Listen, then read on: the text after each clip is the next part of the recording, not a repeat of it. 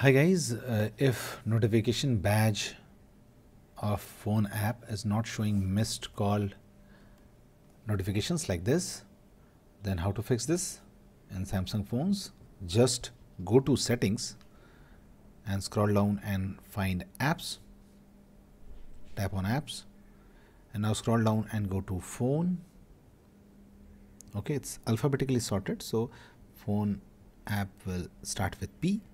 Tap on it. Now tap on notifications, and now make sure this badge is allowed. Okay, if it is not allowed, the notification will not come. So make sure this badge is allowed and allow notification is turned on. Okay, so this is how to fix this. Thanks for watching guys. Please do like the video to support us, and thanks for watching the Geek Page channel.